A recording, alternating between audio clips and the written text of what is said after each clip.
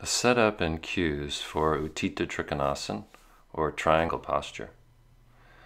I've come to appreciate this method of jumping into the posture because of where it lands you, which is in this wide, high squat, which is ideal for aligning the pelvis to the rib cage and generating the stabilization in the pelvis and the lower trunk, which then allows me to articulate the motion from my hips and create the mobility in my hips that is part of the reason for doing the posture.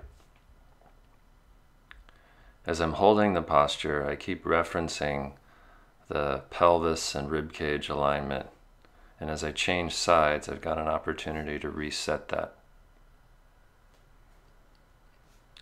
Another element of this posture that I've come to really appreciate more is the role of the upper arm in the posture.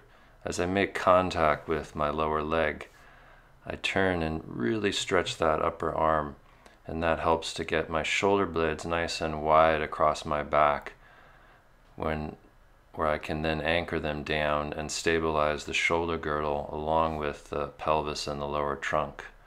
And that stabilization helps to improve my mobility in the neck and head. And then that jumping out of the posture, as well as in, really just helps to maintain a certain agility.